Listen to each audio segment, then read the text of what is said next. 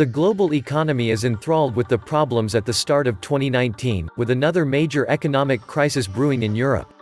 The growth of the continent has slowed practically to a standstill, and two of its four biggest economies are on the brink of recession. The Eurozone crisis has taken a significant toll, both economic and political, on EU member states, including the Union as a whole. The EU, one of the world's most extraordinary experiments in governance, a union throwing together what is now 28 countries with wildly different cultures, to fight around a negotiating table rather than on the battlefield, is under siege from within. Europe is facing economic crisis, immigration crisis, Brexit crisis, secession crisis, and rise of nationalism and regionalisms, and demographically, it doesn't look good. The debt crisis started in 2008 with the collapse of Iceland's banking system, then spread, primarily to Portugal, Italy, Ireland, Greece, and Spain in 2009. It has resulted in a loss of confidence in European businesses and economies. The ECB is under fire from all sides for its incapacity to stimulate Europe's economies. The European banks are facing a make-or-break moment. European banks are in crisis for structural and cyclical reasons. Abraham Lincoln once had a very famous saying. He said, "A house divided could not stand." One must remember that the EU has initially been set up to mimic the US in its structure. But that isn't working out. That should be taken as a hint that the US isn't successful either. It is evident that we are moving towards a financial Armageddon that will shake the world to its core. The numbers simply don't lie. Call it a realignment, if you like, but in practical terms, it is the recognition that our path was an unsustainable illusion. We are but pawns in the giant game known as the global economy. The situation has become dreadful, and the numbers do not work. Borrowing money to simply pay the interest on past debt and negative interest rates is not a prescription that leads to economic nirvana and bliss. Brexit to the west, POLEXIT to the east, GREXIT to the south. Full speed ahead with migration. What could be better than business bringing energy supply and demand together at any cost with the added benefit of denying Russia a lucrative natural gas market? The only problem is nationalism, religion, and culture get in the way. Welcome to Atlantis Report. The EU passed laws to make it legal for bail-ins. So if you have under 100,000 euros, you would lose 40% of your account. If you have over 100,000, you will lose 60%. The recession has left a legacy of non-performing loans on Italian banks' balance sheets. Policymakers in Italy understand well the significance of correcting their banks' problems to boost a healthy economic recovery. Reforming the judicial and extrajudicial processes for recovering collateral offers the potential of improving banks' balance sheets and improving financial stability, not only by increasing loan collections directly, but also by enhancing borrowers' incentive to service their existing debt. A combination of market volatility caused by Brexit, questionable politicians, and a poorly managed financial system worsened the situation for Italian banks in mid-2016. A staggering 17% of Italian loans, approximately $400 billion worth, were junk, and the banks needed a significant bailout.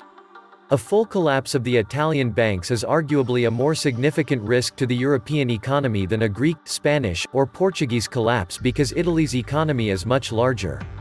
Italy has frequently asked for help from the EU, but the EU recently introduced bail-in rules that prohibit countries from bailing out financial institutions with taxpayer money without investors taking the first loss. Germany has been clear that the EU will not bend these rules for Italy. The Greek crisis is one of the worst in history, even in the context of recorded trifecta crises, the combination of a sudden stop with output collapse, a sovereign debt crisis, and a lending boom-bust. Furthermore, Germany's leading bank, Deutsche Bank, is consistently being exposed to be the greatest repository of corporate corruption since BCCI.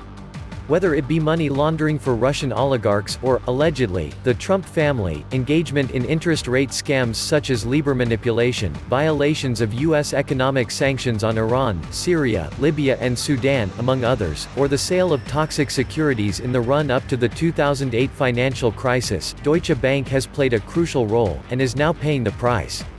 Berlin has time and again been making an effort to find a buyer for the bank, but both Commerzbank and UniCredit have had a closer examination and ran for the hills as a result. The share price performance indicates that Deutsche Bank is an impending candidate for a bailout, if not total nationalization. It's not rocket science, ECB has screwed up all semblance of market pricing in the Eurozone.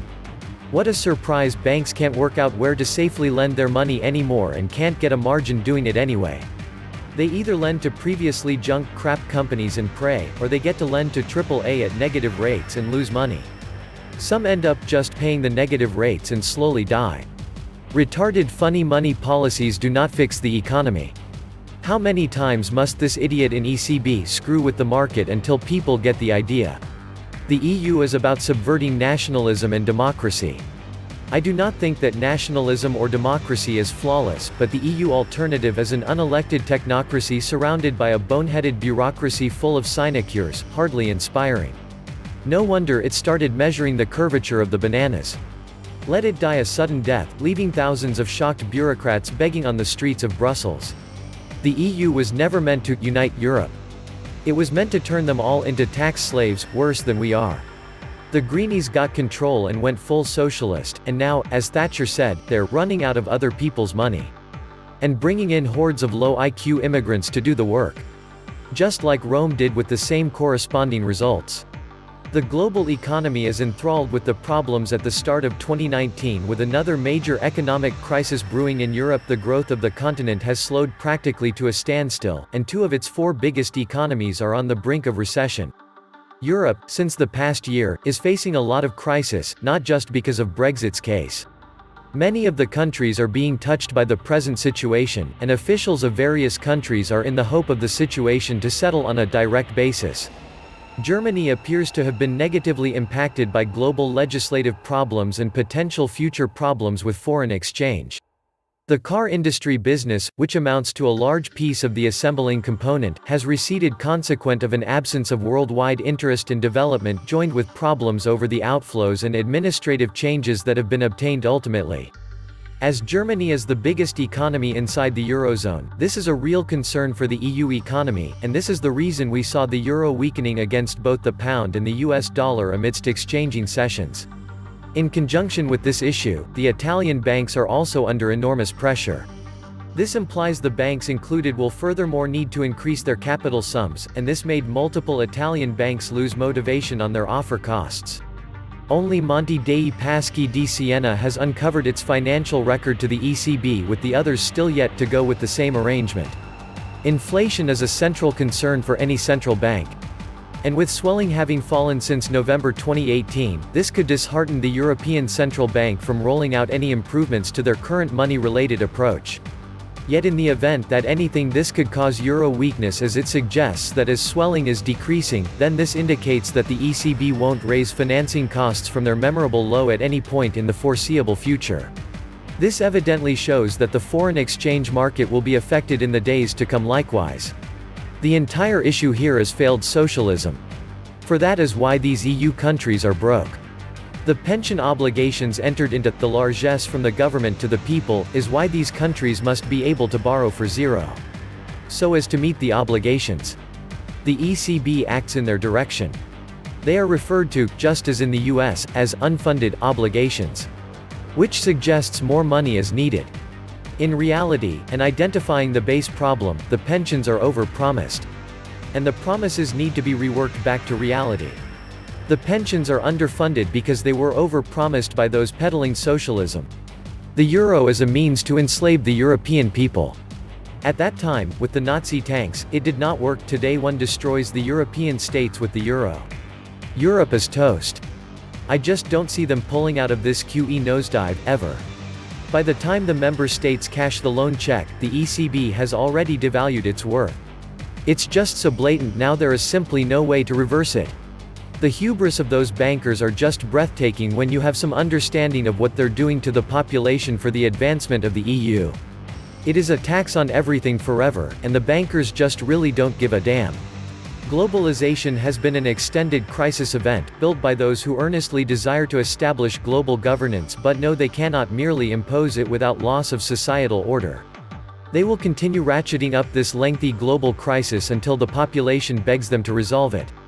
Which is about now. We stand on the brink of the final phase, where they pull the trigger on a global financial meltdown to which they will propose a worldwide cryptocurrency of their own design, but produced via one of their proxies to maintain the fiction they did not create it, as the only solution. Along with cash, banned to prevent crime and terrorism, and a negative interest rate to control aggregate demand. Or to paraphrase Mencken, the whole aim of practical globalism is to keep the populace alarmed, and hence clamorous to be led to safety, by an endless series of hobgoblins, most of them engineered. Eventually, the EU will be folded into the Belt and Road Project, and so the EU bureaucracy will survive. There will just be another layer of management over the EU. This was the Atlantis Report. Please like, share, and subscribe. Thank you.